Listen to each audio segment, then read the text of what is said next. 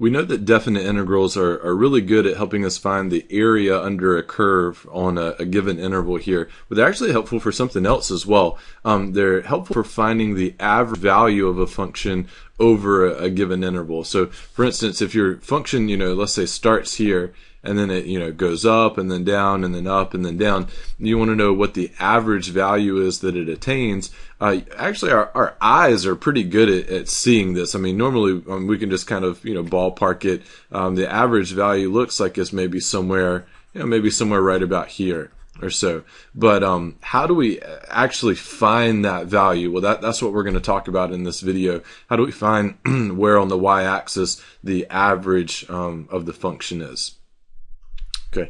Before we get into that, let's just recall some basics about averages and whatnot. Normally, when we think of average, we normally think of it in terms of a discrete set of points, which is like some countable amount, like test grades or something that you can actually add up and divide by how many that you have. Normally, that's when we think of average. That's what we think of.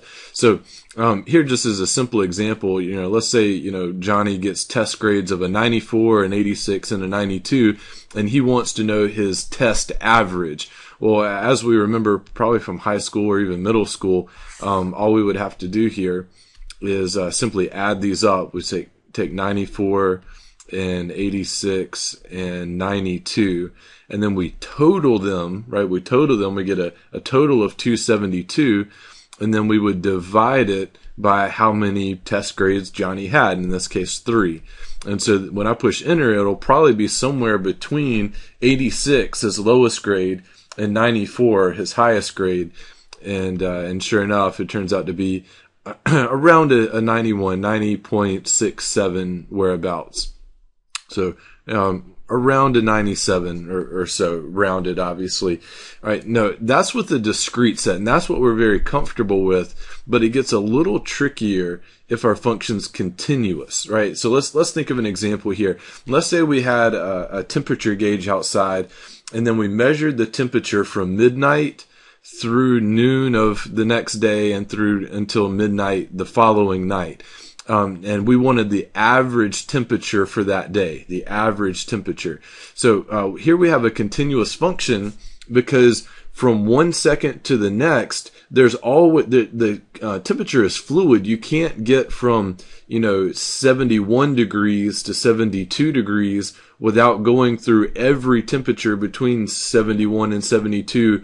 If you include like the decimals and whatnot, it's fluid. There's never any choppy break between, oh, well, now it's 65 degrees, now it's 70 degrees, now it's 75. It's more fluid than that. Now, what you could do, and this is not the best idea, and this is not what we're going to do, is you could just, go outside and measure the temperature at each hour. I mean, I suppose you could do that, and then go with the approach that we had previously. So this would, in effect, create a discrete set of points that you could add up all these temperatures and divide it by how many samples you have, and then that would get you very close to the average temperature. But if you did not take enough samples, your approximation may not be very accurate. We're looking for something that's perfect, not just a rough approximation. Not to mention that would be a lot of work. So instead, here's what we're going to do. There's actually a formula that uses calculus that can give us the average value of a continuous function, whereas it's not a discrete set of points. So here we go, the average value of a continuous function. All right, so it does have an integral, and we're going to go from a to b. So we're going to integrate along that interval of whatever your function is. Now, if I stopped right there and that's all I did, you'd say, whoa, Devin, that's not it. That's not even close to it. This just finds the total area under the curve. That doesn't give you like an average value or something like that. And you would be right that this alone does not. But out front here, we're going to add one extra term. This is the new guy you have to remember. 1 over b minus a. 1 over b minus a. This is your formula. This is your formula for the average value of a function over a given interval. But I can do you one better than that. I can even kind of give you an analogy of where these things are coming from. This part here that I underlined in blue, this is like the totaling of, let's say, like Johnny's test grades. So in that process on the calculator where we added all his test grades and we got the total score, well, that's kind of like this. So like in this example here, if you took the integral from a to b, this would give you the total area under the curve, right? Now, what we're going to do beyond that, though, is, well, what do we do with Johnny's test grades? Once we get that total amount, we divided it by how many tests he took. He took 3 tests, so we divided that quantity by 3. Well, if you look here in yellow, that's what this is doing. Notice we're dividing by b minus a. But what is b minus a? Well, that's the length. That's the length of the interval. I mean, just think about it for a second. If your interval was from 2 to 7, well, wouldn't that have a length of 5, right? From 2 to 7. And the way that you get that is you take 7 minus 2. So this is like you're totaling, and this is like dividing by the length of the interval.